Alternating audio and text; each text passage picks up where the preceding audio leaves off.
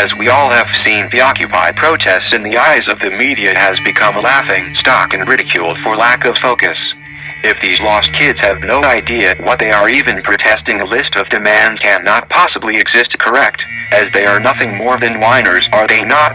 We think otherwise and will elaborate for those who are ignorant and cannot escape the media blackout upon this. Our demands are as follows. Demand 1. Restoration of the living wage. This demand can only be met by ending free trade, by reimposing trade tariffs on all imported goods entering the American market to level the playing field for domestic family farming and domestic manufacturing, as most nations that are dumping cheap products onto the American market have radical wage and environmental regulation advantages.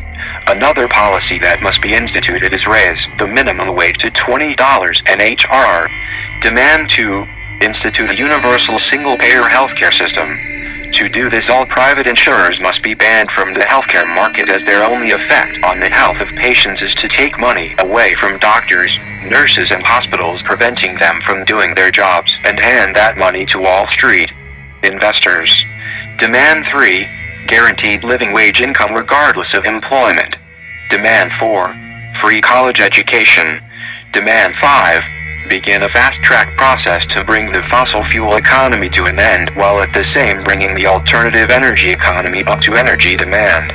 Demand 6. $1 trillion in infrastructure, water, sewer, rail, roads and bridges and electrical grid spending now. Demand 7.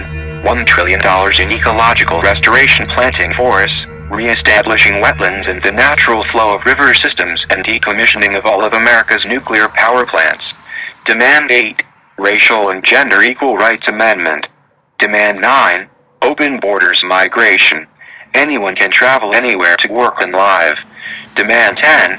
Bring American elections up to international standards of a paper ballot precinct counted and recounted in front of an independent and party observer system. Demand 11. Immediate across-the-board debt forgiveness for all. Debt forgiveness of sovereign debt, commercial loans, home mortgages, home equity loans, credit card debt, student loans and personal loans now. All debt must be stricken from the books. World Bank loans to all nations, bank-to-bank debt and all bonds and margin call debt in the stock market, including all derivatives or credit default swaps, all $65 trillion of them must also be stricken from the books. And we don't mean debt that is in default, we mean all debt on the entire planet, period. Demand 12. Outlaw all credit reporting agencies. Demand 13. Allow all workers to sign a ballot at any time during a union organizing campaign or at any time that represents their yay or nay to having a union represent them in collective bargaining or to form a union. The message is clear and the media decides to cloud the ideals of the movement as a complete farce and a non-legitimate idea.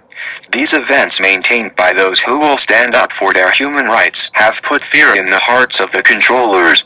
When the puppet sees the strings, it is only natural for the handlers to increase their campaign of disinformation to self-serve power and keep those who do not see the strings from ever doing so, and in essence stopping the spread of any counter-information not pre-approved for the sheeple.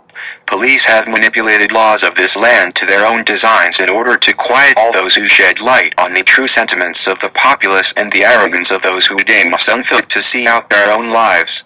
Every aspect of our lives, from the breaking of dawn to the final glimmers of dusk, is influenced by forces that do not have our best interests at heart. Companies who impose their will through money, corruption and almost total control over the basic necessities of life in this age have no business exerting as much influence as they do currently.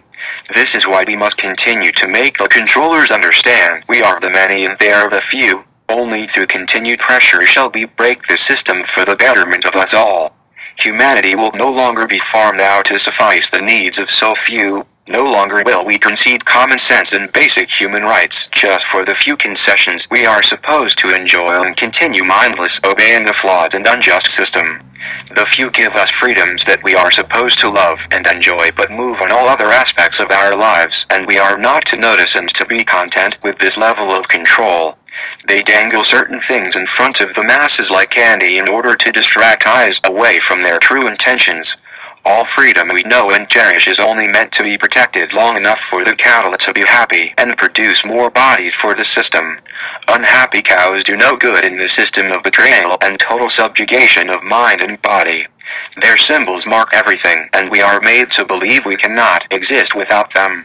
Currently this is true and will never change as long as the media can get out its message to those who are easily swayed. Standing up against those who wish total control upon us is not something to laugh at or make light of on Facebook.